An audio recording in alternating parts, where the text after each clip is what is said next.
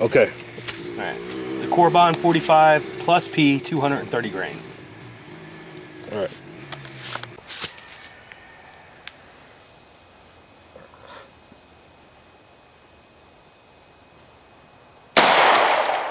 Holy crap.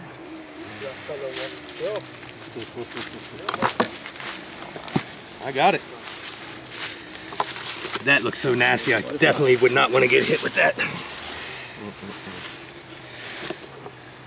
Man, you should see this.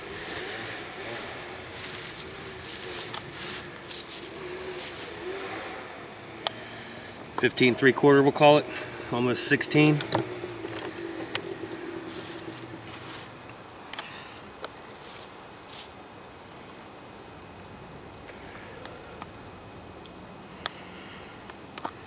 That.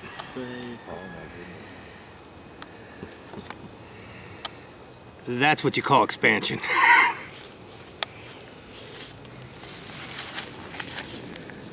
Wow.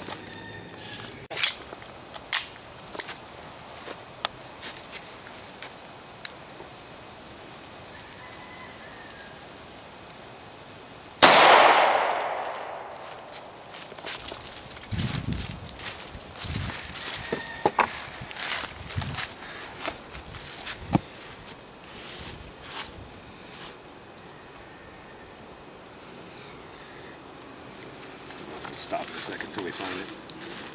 I don't know where that one went. A little bit more of a down angle on that one.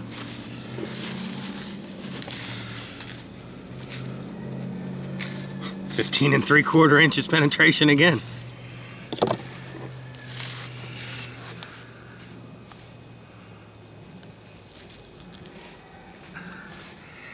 Looks just like the one in Bear Gel. Wow, yeah. Yep. Oh, the rounds we tested today. So far, I see the leader of the pack.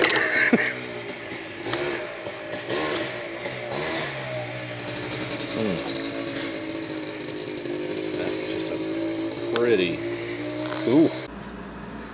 Okay, guys, we're here at the post of the 45 plus P 230 grain jacketed hollow point by Corbon.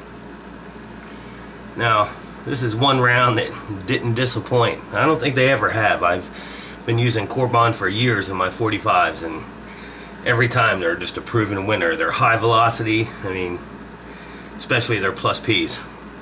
Nothing to laugh about there. This is I wouldn't say it's a hot round, but you can tell you're shooting it, let's put it that way.